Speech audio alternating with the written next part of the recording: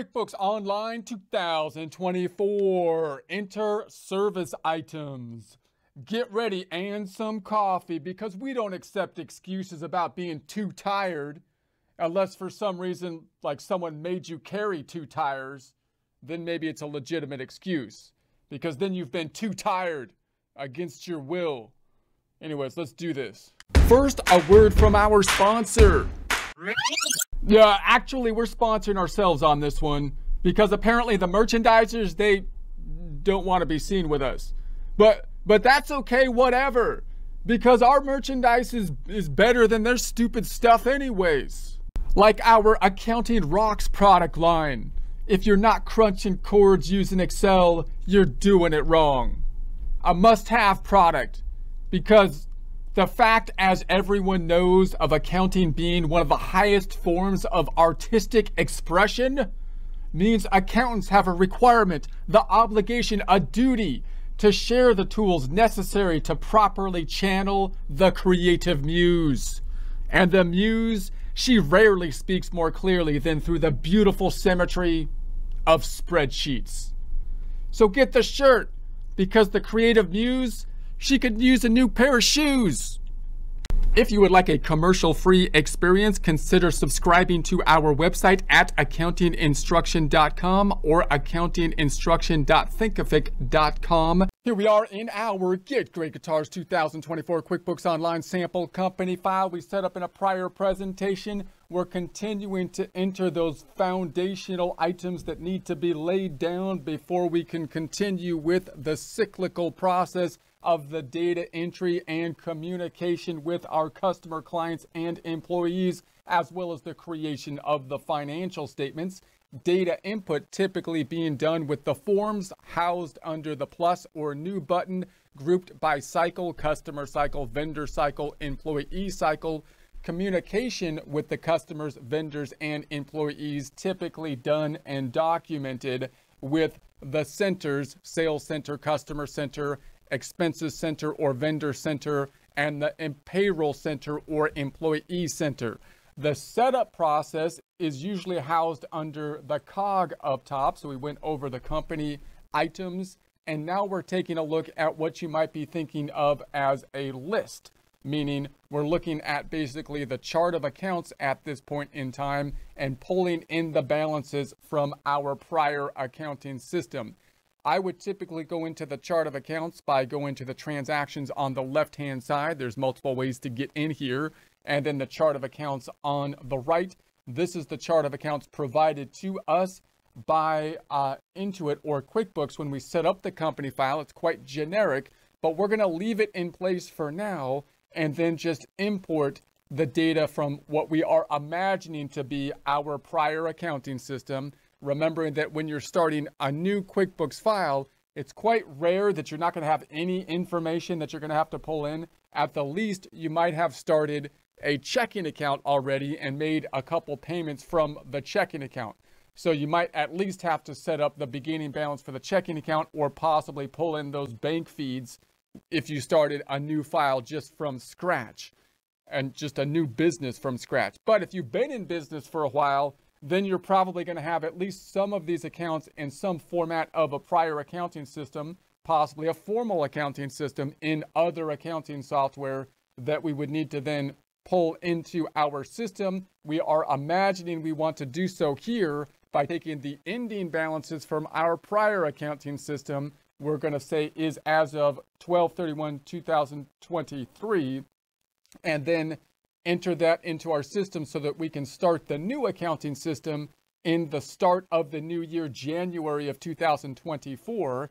If you're starting somewhere after January, then you might want to run a parallel system still starting in January and enter the data so it's duplicated for the first few months of the year so that you have a whole year's worth of data in your current accounting system, that making it most easy to create financial statements at the end of the year, possibly for tax preparation and external reporting.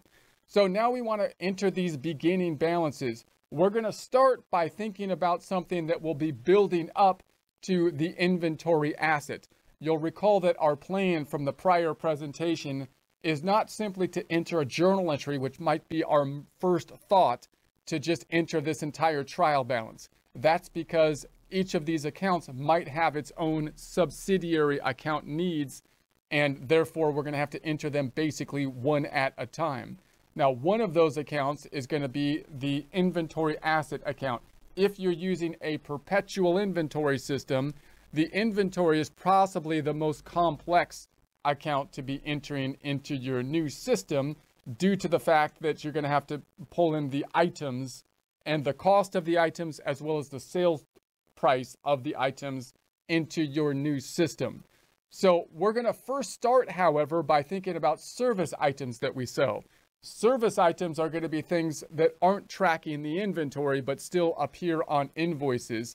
And by looking at service items, we'll get a stepping stone to then move on to the inventory items, which do have the tracking of cost of goods sold and inventory, and it will also be recording then this 2008-96. So at this point, what we're doing now will not have any impact on our beginning balance, but it's still part of the setup process because number one, we need the service items in order to help populate the invoices. And number two, it's building up to us doing the next harder point, which is going to be the inventory items, which will result with us entering a transaction of this 2008-96, allocating the cost per unit of inventory so that we can have a subledger broken out by inventory, which will also tie out to this number. So if I go back on over to QuickBooks, if we think about the service items that we have to set up, if I open this one up and we go into the sales area, this is where I would typically find them. You can also find them under the cog and under the lists, but I think it's more common for most people to be working over here in the sales items and then in the products and services on the right-hand side. So you see currently we have no service items. It says here, start adding products and services. Products and services being the things that we sell. So save time creating your next invoice or receipt. You have item management, add products, bundles and services, and basic inventory tracking. So we won't be dealing with inventory this time. We'll deal with the inventory tracking next time. Now we'll do the basic service items. Why do we need the service items? Because if I hit the drop down up top, when we have the sales that we're going to be making, the sales forms typically used are going to be invoice forms and sales receipts forms. Now, if you have a very simple accounting system, you might use simply the deposit form to record revenue. So if, for example, you're in a gig work situation, you're just getting paid by YouTube, let's say, and you're having that go through your bank feeds.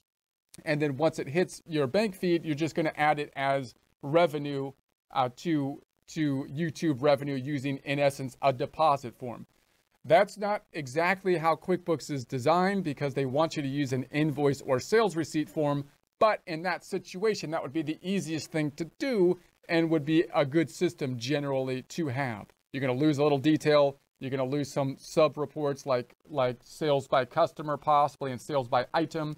But that's fine because it's a simple thing to do and you don't have a lot of different customers because you're getting paid by a platform.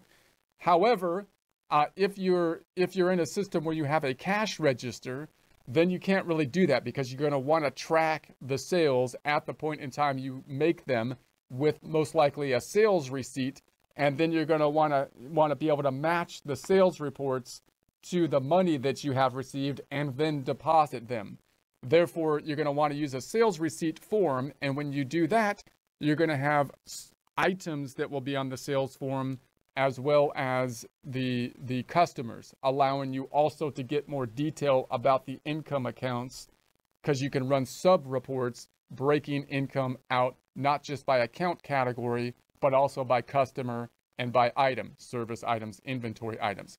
If you have an accrual system, like you would in an accounting firm or a CPA firm or a law firm or a landscaping company or something like that, usually you would have to do the work first and then try to see what work you did, possibly with a billing system, possibly counting your hours, and then create an invoice based on what you have done.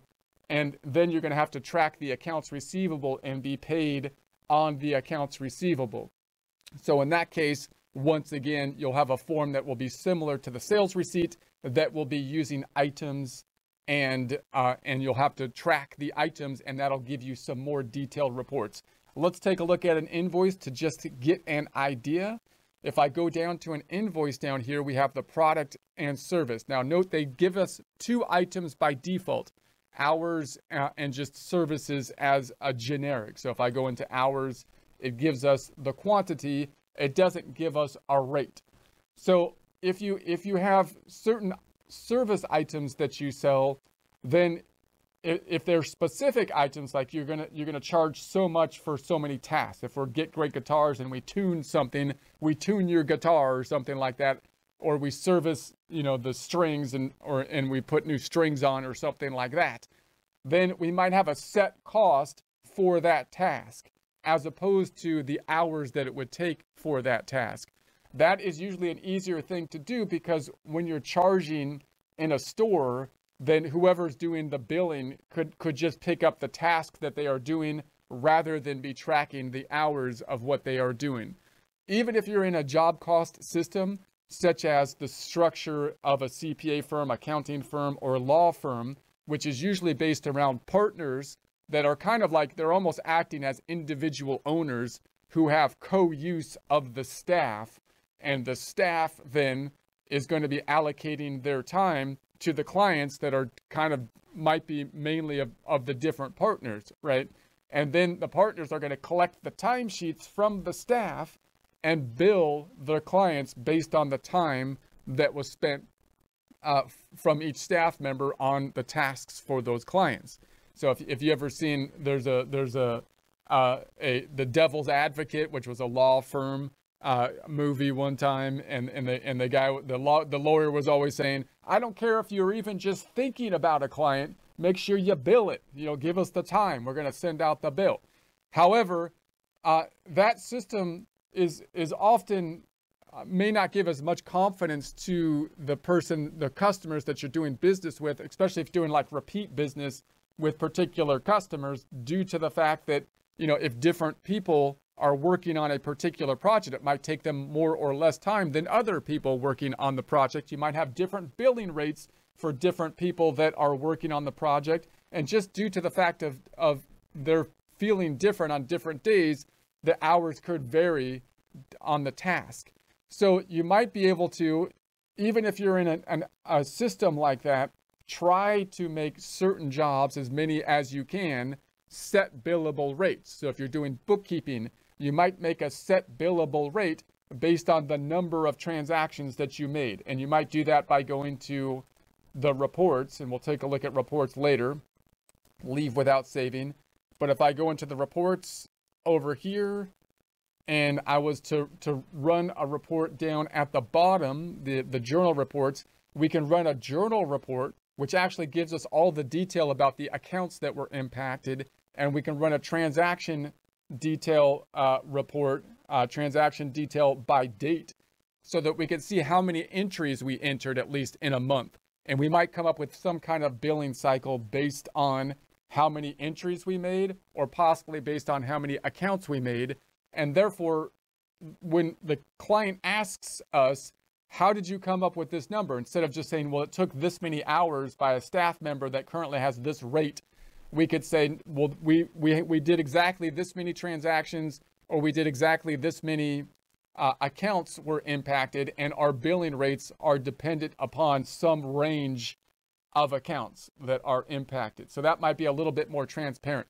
So my point is, I would urge people, even if you're on a job system, you're charging by hour, that you might come up with some things where you can charge not by hour, but by what you did. And if you can get a little bit creative of how you might be able to measure the size of relative tasks, that could be more doable than you think at first. You can't do that with everything possibly, because a lot of law projects, for example, if you take on a new client, you have no idea what you're getting into, right? You might be diving into a can of worms that's going to be lasting years. So you can't really commit to a price up front, or possibly, or as easily. You're going to have a bid for it or something like that. If you have a long construction contract, it's going to be the same type of thing. But sometimes you might be able to do that. You might be able to actually give a set price for whatever you're doing. The more you can do that, the easier your system will be, because it'll be easier for you on billing time.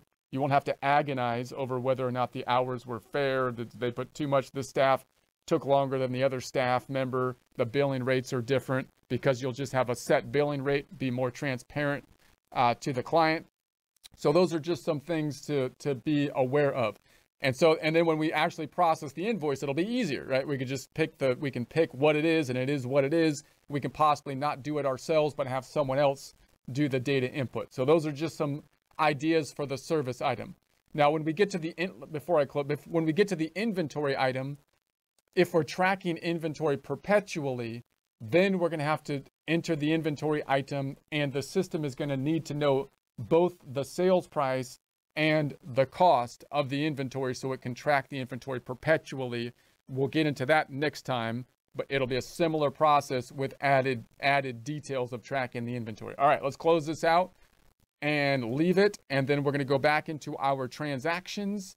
We're going to go into our transactions. No, we're going into our sales, and then we're going into our products and services. I'm going to close up the hamburger. I'm going to go down here, add an item, and then this is how we can basically add the items one at a time. So we have the basic information on the right-hand side. So we have the name. We've got the item type. Is it going to be a service item, inventory item? We could even add an image, which could be nice, especially if it was an inventory item, because then that might give some people that are working on it something to tie to, so they can memorize what is happening if they're populating an invoice or sales receipt. SKU number, if we have a number. The category, we could categorize our items, and that's going to make it easier to look at a long list of items, because we can group them into categories, subcategories. Sales, so I sell this service to my customers. So obviously, if we sell them to the customer, we're going to check that off. This will be the description on the sales form: invoice, sales receipt. This would be the price, how much we sell them for. You don't need a price, because as we saw, if you just put hourly in there or something like that, then you can populate the price as you go. But the more you have a set price, the easier it will be to enter the transaction. The income account. This dropdown is referencing our chart of accounts, and the default for service items is going to services income. You might have more different income accounts that you want to be charging to, but you still don't want that many. So you might want to group your services into some broad categories, but not overly broad categories, because you can run subsidiary reports, which will break out the services, break out your income by item, if you're recording your income with the sales forms of invoices and the sales receipts. So we'll keep just the services here. Notice that the purchasing is not checked off at all, because we didn't purchase. We're not going to purchase anything, because this is not inventory. So we could add them one at a time here. However, I would like to be adding them by importing them. So let's go up top on this one, and we saw that we had this ability under the tools to import. Let's go into the import setting here, and you can see we've got the bank data, customers, vendors, chart of accounts. Here's the products and services. So let's go ahead and take a look at that. One quick note before we do, however, down here it says need to import data from other sources. If you're importing from QuickBooks Desktop, then you might be able to have an easier process to do it, because QuickBooks is trying to make it easier to move from desktop to here. Same with possibly importing from Sage 50. Peachtree was the old one. It used to be that the desktop versions before online, the big two were Peachtree and QuickBooks Desktop. So they're trying to get those people that are legacy, a lot of people still using them, possibly an easier system to be pulling this stuff over. So need to bring in sales receipts, invoices, and expenses. You can take a look at the app here. Note that that's going to be another app, however, so you want to be a little bit careful. Make sure you do your research if you're going to be adding some kind of app to help you out with it. So we're going to go into the products and services, and let's check it out. So here's our information. Now within this window, We're looking at the products. I'm going to be on the products without variance. And then it says check this box to overwrite details of existing items with the same name and category. We don't need to do that here. We don't have anything within it at this point in time because we're going to be importing as though this is a new company file and we're importing our items. We could add them basically one at a time here. You could possibly even try to go over here and copy and paste them over. But we also have the ability to import a CSV file. So you can learn more here if you want to check it out. But a CSV file is basically something, if you have it on your computer and you try to open it, it will open in the format of Excel usually if you have the Excel program. However, it's not going to have the formatting of Excel. It's actually a comma delimited data file that can be opened by Excel. And it doesn't have, the fact that it doesn't have the Excel formatting makes it easier to upload to database programs such as QuickBooks. So if you can get your data from whatever other system you have, you can export it to Excel, which looks like this. Most database programs will have that. The headers might not be the same. That's what we're going to need to conform to so that we can then take it and upload it here. We can convert that Excel file to a CSV file easily, and then we can upload it back over here. Now let's just take a look at all the headers up top. There's a lot of headers due to the fact that this could be inventory items, but we're just doing service items, so we're not going to need all of them right now. So we have the buy and the sell. So in our case, we're only selling right now because they're service items. We have the product service name, so we'll have that category. If there were a category, we're not going to use them. Item type, so the type of item, service or inventory, SKU, sales description, sales price, what do we sell them for? The income account, we called it service income purchase description. We don't have that because we're using service items. Purchase cost, we don't have that because it's not inventory. Expense account, we don't have that because it's not inventory. Quantity on hand, we don't have that because it's not inventory. Quantity as of date, we don't have it because it's not inventory. Reorder point, then we don't have it. It's not inventory. And inventory asset. So we don't have it because it's not inventory. So most of these we don't have because it's not inventory. Now you would think the easiest thing to do if you had it in Excel would be, say, to like copy the description right here because this looks like an Excel worksheet, and then put it over here and paste it. But it won't let you paste like the whole worksheet like it was a spreadsheet. You could copy one at a time. So if you wanted to do this and copy over this way, and then just do it one at a time from your Excel sheet, that's one method that you could use. The other method would be to convert your sheet into a PDF, into a CSV file. Let's try that. Let's import the CSV file. Do you want to leave without saving? Yes. And then it says, upload your CSV file. So to make sure your layout matches QuickBooks, you can download the sample. Please note that you can upload CSV files with up to 150 line items at a time. If you have products in Excel, save it in CSV format before importing it. So you can't put the Excel file in place, even though it looks like an Excel file if you open up a CSV file on your desktop, but you can easily convert a CSV file, an Excel to CSV. That's what we'll do. Import for the first time. Okay, so upload your CSV file. So I'm going to download their sample CSV. So I'm going to open it up. It opens up here because that's where the downloads happen here because I'm in Google Chrome. And I'm just going to open up their file. All right, here it is. I'm just going to expand their headers up top. I'm going to expand their headers so I can see what they're doing. Oh, I could select all of these maybe and just double click. And so now I can see what their headers are doing here. Now, the formatting's not going to work for me if it's a CSV file, but I might want to save it as an Excel file so I can format it because it's easier to see and then convert it to a CSV file. So what I'm going to do is I'm going to go to File and Save As. I'm going to save this thing and see how it's a CSV file down here. I'm actually going to change it to an Excel worksheet so that I can get my formatting correct, and then I'll convert it back to a CSV file. So I'm going to put it here. I'm going to call this service items for upload Excel. And so I'm going to go ahead and save it. So it's saved as an Excel worksheet. So I'm going to save it. And so then I'm going to delete the stuff at the bottom. I don't need this stuff. So I'm going to delete that, right click and delete. And then I want to make the header row bold because I want to see the header and as a different field. So I'm going to select it up top and go make it bold. All right, and then I'm going to make these smaller. I don't know why it made it so wide. Let me try to do this again. I should double click on it and it should open to the proper length. Double click, boom.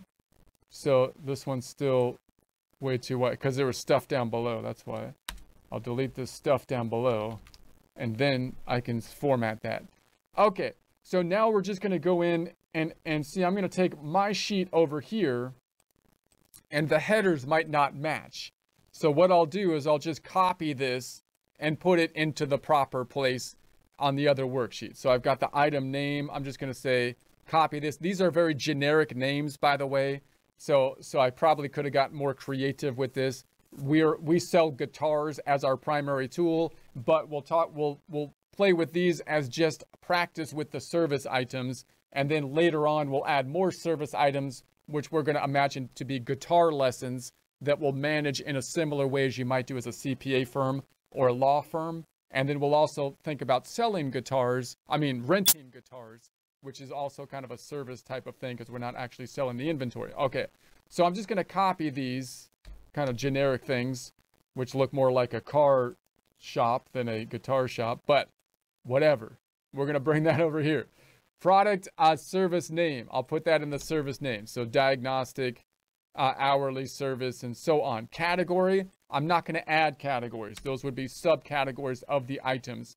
Item types, it's going to be a service item. So service versus inventory are their main two item types. Non-inventory is saying it's an inventory, but you treat it like service because you're selling things like nuts and bolts where you're not going to actually track the units of inventory. So I'm just going to make them all service.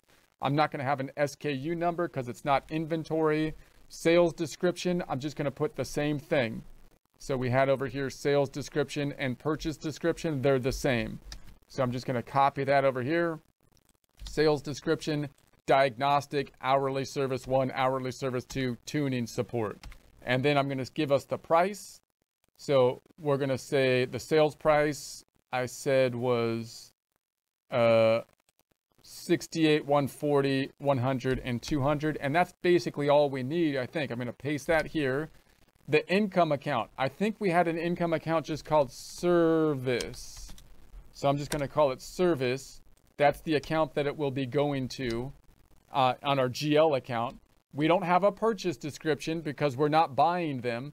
So I could put the same description, but we don't really need it. We have the purchase cost. We don't have any because we're not buying them. Expense account. We don't have one because it's not inventory. We don't have any quantity on hand. The quantity, we don't need a date because we're not buying any. Reorder point, we don't need that because it's not inventory. And we don't have an inventory asset account because it's a service item.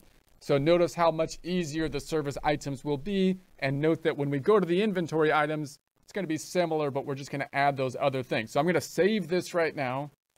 And now that I have it saved, if I close it and open it back up, it'll save my formatting of the headers being different. And I've got some borders here. But if I convert it to a CSV file, it will remove the Excel formatting, which is what I will do now. So let's go to the File tab, save it, and then I'm gonna save it to my same location, but I'm gonna convert it now to a CSV file, which is a comma delimited file. They have a couple. This one, CSV comma delimited. So I'm gonna call it now. This is my service items. And it's going to be CSV file. So I'll save that. Boom. And then let's take a look. I'm going to close this one out. And I'll close this for now. And let's take a look at the difference between the look of those two files that we currently have. If I open this back up, where did I put those files? Here. And then I'll view them large. So they both kind of look like Excel files, but this one looks a little bit different. And if I right click and take a look at the properties of the file, I'm going to right click and say I want to look at the properties. I can see it's a CSV file. When I open it up, it's going to look like Excel, but it's going to erase all of the formatting that I had in Excel. So now it's just, it went back to all the columns are the same width, no bold, it's not zoomed in. So that's what we want. That's the one we want to upload. It's just, it's got no formatting. So I'll close this one. I don't know what I did there. And then I'll go back in and say, okay, so now we're going to upload. Import CSV file. And then I'm going to browse and find it. Now notice when I browse here, it only shows me that one file because it's looking for a CSV file. It doesn't even see that there's an Excel file in there. It won't let you find it. If you have it as an Excel file, you're not going to be able to find it because it's looking only for the CSV type file. So I'm going to say next, and then it says map. So this is just simply mapping the headers to what's in the system, which should map out perfectly given the fact that we copied our information to the template, which matches the headers that are on this screen. So you can see the product and service, that maps out to our header that we had. The category maps out to our category because we copied it over. Item number matches out. All of them are checked off here. So everything matches out because we copied our information over to what they had on the template. So everything looks good. We're going to say next. And then it simply populates it here. Notice it didn't populate the income account for some reason because it didn't pick up the service account properly. So I'm going to say let's go in here and say it should be service income. I think we had an income account called service. Oh, it's services. I think I missed the S. That's why it didn't pull it in. So I'm just going to say, all right, this is going to be services. See if I can, oh no. It's a little bit wonky. Services. I'm going to have to do the drop down routine every time. Services. And let's go down, and one more time. Services. Okay, services. Okay. Any other things that they don't like? I don't think so. So something's not quite right. I think I fixed it. So let's go ahead and save it. I think we're good to go. So let's go. If we're good to go, why aren't we going? Nicely done. You saved 4 products. Thank you, QuickBooks. That makes me feel good. Let's open up the hamburger. Let's go into the sales tab. And in our products and services, now you can see that we have these products that have been included. The diagnostic, the hourly, and so now we've got hourly 1, hourly 2. This was the default hourly that they put in, and the services. Those don't have any amounts. Now, if we wanted to make any changes to these items, we can edit the items. So if I go into the editing, we see the screen that we started with, which gives us the information on the right. These line items matching out to the line items on our CSV file that we uploaded. There's the name. Item type is a service versus inventory or non-inventory. We didn't have an SKU, no category grouping. The sales is a diagnostic. We're selling them for 68. We don't have any, we're going to be putting it to the service income account. And then we don't have any purchasing information. If I check that off, you can see the rest of the fields that were on the Excel or CSV worksheet, the purchase description, purchase cost, the expense account, and the preferred vendor. So I'm going to undo that again. We'll cancel this. If we wanted to make an item inactive, then we can select the drop down here and make it inactive. So we have our run, duplicate, and make inactive. You can't typically delete an item once you have set it up because the system might have used the item to record a transaction. And if you delete it, then that would remove it. That would mess up the transaction, right? So, but you can make it inactive so it will no longer show up in the drop down. Now, if I select the plus button here and I was to go into an invoice or a sales type form, invoice or a sales receipt under the products, now I can choose a particular product. So instead of just having hourly rate, if I say that I have an hourly service or something that already has a set rate within it, 140, or if I was checking a rate that would be based on so many transactions, for example, for bookkeeping, I might have multiple items that say this is from 100 to 200 transactions, and this is going to be the cost for that, or so on. Or the diagnostic here, if we did a diagnostic on a guitar, I guess that would be changing the strings and whatnot, oiling up the neck or whatever. But put the rod, straighten out the rod of the guitar. But in any case, there it is. It populates automatically. That's the point. It's going to make the data input easier to do. When we record the invoice, then it's going to record the increase on the sales side to the service revenue account, and the other side is going to be going to accounts receivable if it were an invoice. I'm not going to record this. Don't record it. We're just checking out what that item is doing. So leave without saving. So those are clearly foundational items that we need in order to do our normal cycles of the customer cycle if we sell service items, so we can easily populate our invoice forms and our sales forms. However, that didn't have any impact on our beginning balances here because the service items don't deal with inventory. However, when we add the inventory items, if we're tracking inventory on a perpetual inventory system, we will have to add the cost of inventory, which should add up to the total here. That's what we'll take a look at next time, basically leveling up the same process to now tracking the inventory versus just having the service items.